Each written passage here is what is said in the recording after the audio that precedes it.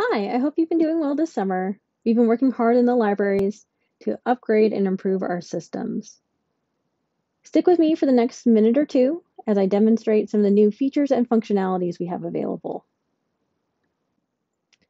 On a basic level, we've cleaned up a few of the features on our library homepage.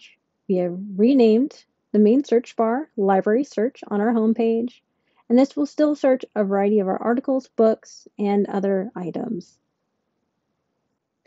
So now let's take a look at how the search will actually work. I'm going to do a search for a particular book called Black Man in a White Coat, the story of an African American doctor and his experiences with race in the medical field.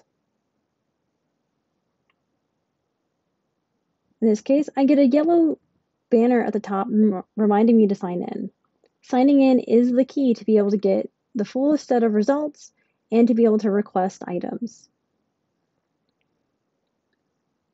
When I click on the book without signing in, I can see that it's available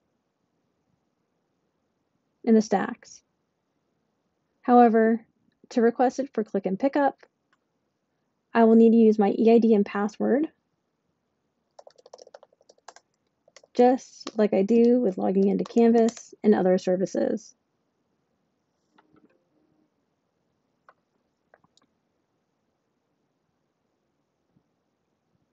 Once I sign in, then I have the additional options for request for pickup, and if for some reason this title was not available, I would also have the option for interlibrary loan. Request for pickup happens rather seamlessly. I have the option for pickup location, Rose or Carrier, or one of our other many sites, and if there's a deadline for when I needed the book by. In this case, no deadline for me. And I hit send request. It was successfully placed. Excellent. Now, one thing I'll also note, as faculty members, you may be recommending books for your students to read. In that case, you'll want to use the permalink here as a way to permanently link your students back to these resources.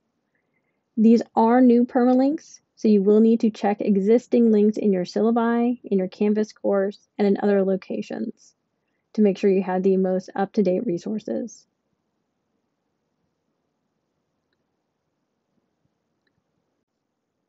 In another search for articles about health disparities related to the COVID pandemic, these are more commonly articles since it's such a newer topic. Articles will have available online as a way to indicate how to access these articles. Similar to books, they'll have the permalink options, and like any other database, the option to email, print, and generate a citation. The key will be the Get JMU Access features.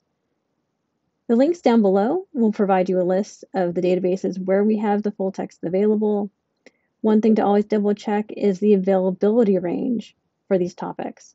Clearly, this is current, so clicking on this particular link should take me to the full article. Since I've already logged in once using our authentication method, I don't need to log in a second time. Instead, it takes me directly to the article. And here I'll see PDF, where I can open the full text. In some of our other databases, we've also changed the icon for getting access to this more commonly found Get JMU Access button. You'll see this populate and help you find the full text across our many different databases, and if needed, referrals to interlibrary loan.